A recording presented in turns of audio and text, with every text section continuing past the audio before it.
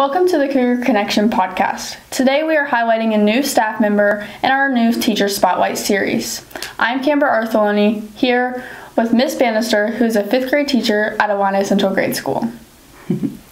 Miss Banister, I'm going to start off by saying thank you for coming. Yeah, thank you. And how long have you been a teacher? I've actually been a teacher on and off for about 17 years. I started subbing for a while, then I was a paraprofessional, and then after that, due to some health reasons, I actually had to take off almost 10 years. So then last year, I was in the middle school as a paraprofessional, and then this year I tried for the grade school position, and I got 5th grade, so. That's really cool. Yeah. Is there anything special, about grade school that you were like, oh, grade schoolers?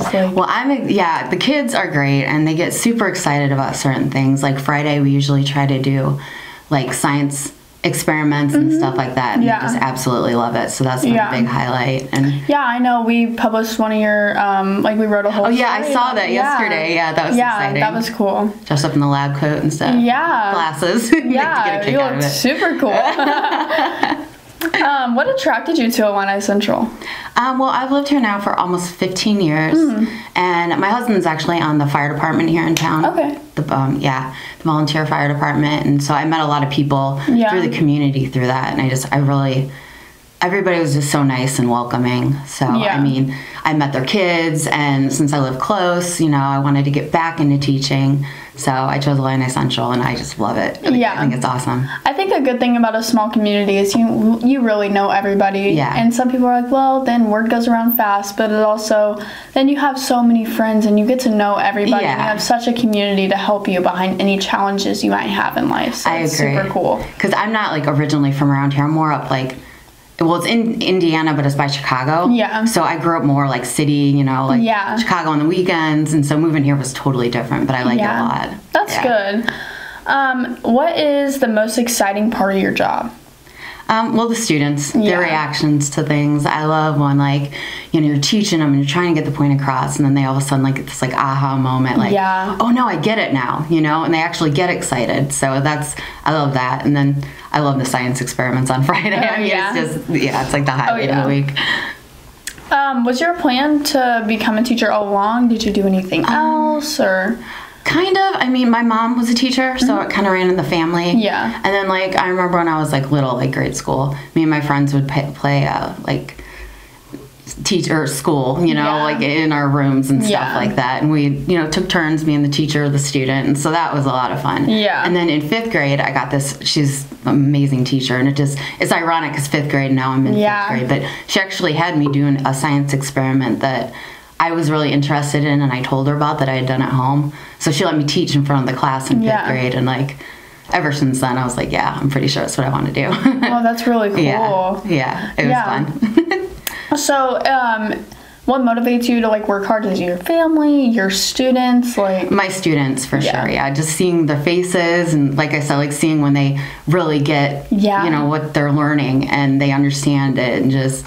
Yeah, that just motivates me so much. Yeah, and as a student, those aha moments are literally the best feelings in the world. It's just it lights up in your brain, and then you're smiling for the rest of the day. Yeah, exactly. So that's awesome. And, I want them to succeed. And when I see that they are succeeding in something, it just makes it so worth it. Yeah.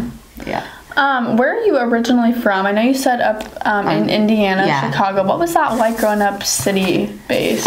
It was way different. I had a lot of friends. I had a close knit of friends that I grew up with, and my family was all fairly close. A lot of them are still up there now, actually. So it was different. You didn't know everybody. When you walked into the local grocery store, you didn't know most of the people in there. You'd run into people sometimes, but that was definitely different.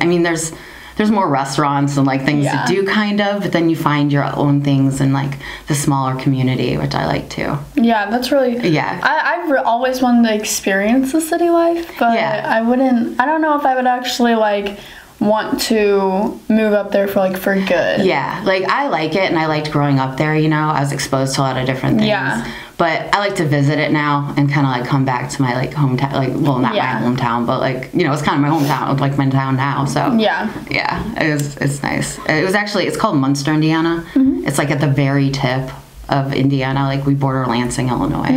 Okay. So yeah. Walk me through a realistic day in the life from the time you wake up to the time you go to bed. It depends on the day, but yeah, I mean, I get up, take a shower, have a little breakfast, take some of my meds that I need to take. Yeah. You know, and let my dogs out, say bye to my husband, and then usually I ride this scooter to school. I don't know if like a lot of people have seen it, but if it's not raining or snowing, I'll ride my scooter to school and stuff. And then I teach all day, and I come home I usually stay like an hour after school, and I'm usually there like 45 minutes to like a half an hour before school. Yeah. So then after that, I just kind of get home, eat dinner, try to relax a little bit, pick up any leftovers from the day, that I maybe didn't finish, or student work, and I go to bed. That's about it. Yeah. Do you have any hobbies that you do on the weekends? Yeah, I like to craft a lot. I do jewelry making, and like I'll go to like craft fairs or things like that.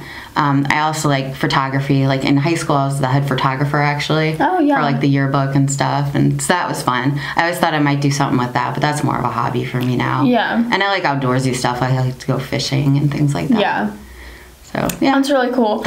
We're gonna switch to the lighter side now. But if you could live anywhere in the world, where would it be and why? I know this is a hard one, but I've always, for some reason, I really liked Michigan. Like I grew up right by like the dunes on Lake Michigan. Yeah. And like my friend had a cottage, like a lake house in Michigan. And so like on the weekends, we were in high school and stuff, and we had our licenses, we drive up there and kind of hang out, have bonfires on the beach. And I don't know how well I do in the winter there though, because it gets really cold. So I like the spring, summer there for sure. Yeah, that's the best part. Yeah. And if you can meet anyone in the world, who would it be and why? Yeah, that one was kind of hard too. There's a lot of people I'd like to meet, but I don't know, like if you watch the Today Show, Huda Copy, I don't know if you might have heard of her, but yeah. But I don't know a lot about her. Yeah, she's really uplifting and positive and motivational, and she just seems like a really good person. So I just think it would be really cool to kind of talk to her and stuff and meet her. For sure. Yeah.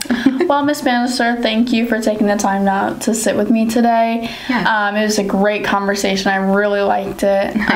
Make sure you look out for the next Cougar Connection podcast coming soon.